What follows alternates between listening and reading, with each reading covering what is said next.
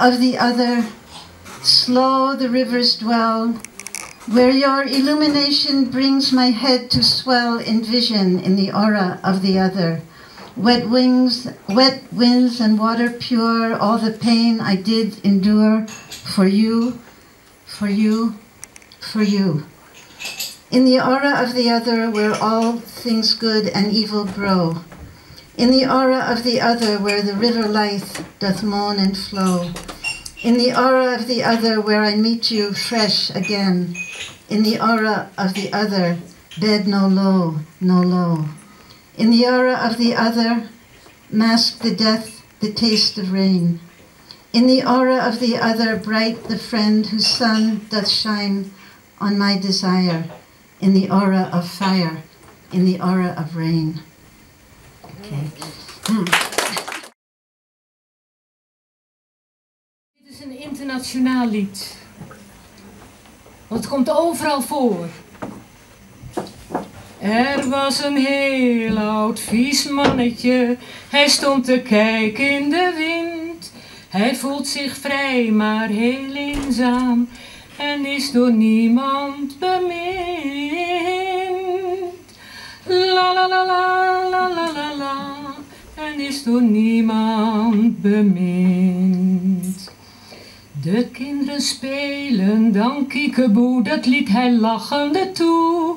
Totdat hij bloosde en dacht aan alle kusjes die hij nooit kreeg van zijn moe. La la la la la la la la, die hij nooit kreeg van zijn moe. Zijn lange jas was versleten, zijn schaarse haren al grijs. En vaak dacht hij heel verbeten, hun laat ik schrikken tot elke prijs. La la la la la la la la, hun laat ik schrikken tot elke prijs. Hij heeft niet zoveel meer te bieden, hij staat er maar in de wind. En komt er dan weer een smeris, rent hij nog weg als een hazewind. Rent hij nog weg als een hazewind. Het is een internationaal liedje. Het komt overal voor. Nee, altijd. Hartstikke goed. Hallo. Ja, dus dat zal wel de reden zijn. Nee, we gaan in 2 minuten beginnen. Maar je hebt gelijk. Als je daar... In water spraak, gorgelde een denkbeeldige dichter zijn vloeibare zinnen. Het is een fontein, een stralen stromend gordijn van verhulde beeldspraak. Als het in druppels stroven trekt in jouw vochtige blik, ontroert de laatste klank. Drink je tranen, les je verdriet met een vloeibaar gedicht in een eeuwige dorst. En dat is hoezeer wij mensen verweven zijn met de natuur, met het dierenrijk. En dat blijkt ook uit onze woordenschat. Paardenkracht, stierennek, krokodillentranen, kippenkutje. Dat was een haarstijl die van achteren een kippenkutje in de jaren 50. Kattenkop.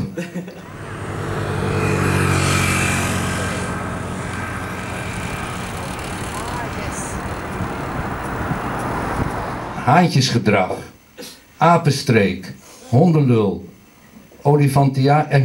olifantenhuid, mierenneukers, muggenzifters, luizenleven, kattenkwaad, hondentrouw, ganzenmars, zwanenzang, slangenhuid, addergebroed, haviksneus, paardenmiddel.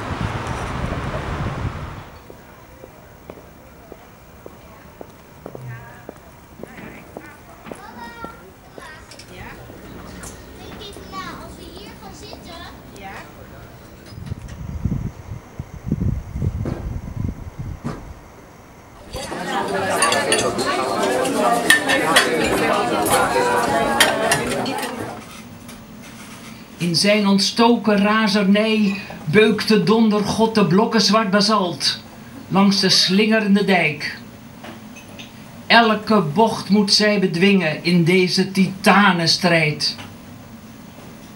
Met rugdekking van minstens 20 Griekse helden, stevig vastgebonden onder de snelbinders, tart zij de opgekomen storm. Haar hoofd een ramskop met 2 hoorns. Dieper buigen kan ze niet, harder trappen wel. Deze wedren weet ze niet te winnen. Ook al is heel windkracht 10 opgeslagen in haar kuiten. Ik speur naar jouw schaduw in nachtelijk dwalen. Verlang naar een vluchtige kus. Een streling die zo beklijft dat een rilling wandelt over mijn gedachten aan jou. Ik hang in jouw schaduw die een glimlach tekent. Met jouw stem in mijn achterhoofd. Alles is vloeibaar nu. Al vlucht ik weg in nachtelijk dwalen. Als ik terugdenk aan jouw vluchtige kus, is elke herinnering tastbaar. Deze heeft the spirit of Inverview. Nature prepares for winter as I count the spores on the retreating ferns, the golden grass on the moist silken moss on the mirrored bogs. I am drawn to the painted landscape, the sweet scent that blows with the savory tide over the beds of algae. I stumble across an oasis, a traveller's dream, a canvas woven together from species of all corners of this world, our secret garden, where the silver sunlight shines softly past the giving tree. I'm followed by the sounded leaves, echoing like chimes in the wind, hopeful to await what the seasons will bring, eager to watch the erythroniums dance the banks of dog-tooth violets on the hidden shores of Osgood's Arboretum near Loch Ewe. Drawn to the spots of greenery, I pause at the Polylepis australis and marvel at his graceful coat. The robins flutter about me as if I were a walking tree. Past the walled garden, near Cuddy Rock, sheltered, cuddled, under the pine I befriend the red-chested birds. At the far end, I welcome the sun's descent, the earth spinning, the golden beams fighting away through the clouds, illuminating the sea and sky.